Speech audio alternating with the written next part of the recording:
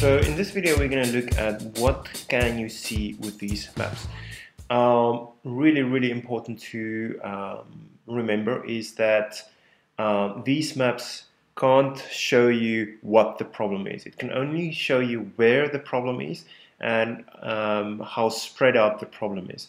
So if we look at these maps, you will see that there's variations in colors. So this orange here can't tell you that this is some kind of bug, and this red here can't tell you that this is maybe a fungus. All it tells you is the state of these fields. It really just tells you, am I healthy or am I not healthy? And same applies with moisture. It just shows you variances. Is there little moisture, or is there more moisture?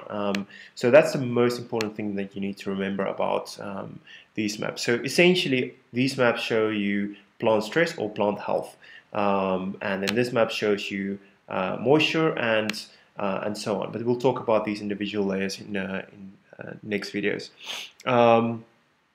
So how do you actually find out what is actually happening on spots like this or there?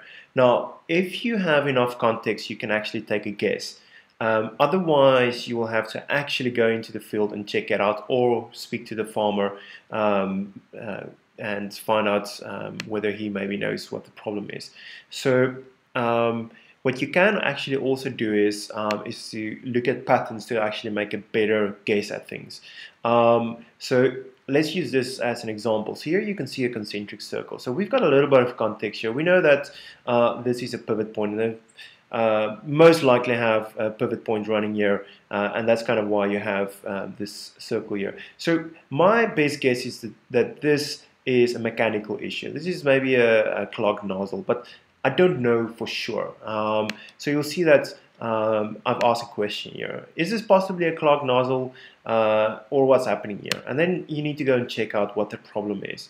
So that's the one thing you can do. You can look at circles as a pattern. The other thing you can also do is look at shapes like vertical lines or horizontal lines, because that normally gives you an idea of whether this is man-made or natural. This doesn't look very natural to me. I don't think a bug would eat so precisely in a line like this. So my guess would be that this is maybe a different variety or cultivar that they've planted here.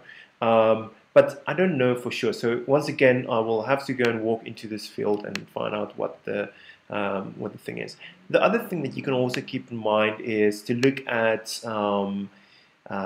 like just general patterns. Like I can see that this is a field that's very green, and these fields are red or orange. And the reason for this is probably because they were planted at different times, or they're different. Completely different crop types. So this might be maize, and this might be sunflower. I have no idea, but that's one way to actually look at these maps and interpret them. So very importantly, they don't show you what the problem is, only where the problem is, and you need to either go and do some ground truthing to find out what the problem is, or if you've got enough context, you will have a very good guess at what the problems might be.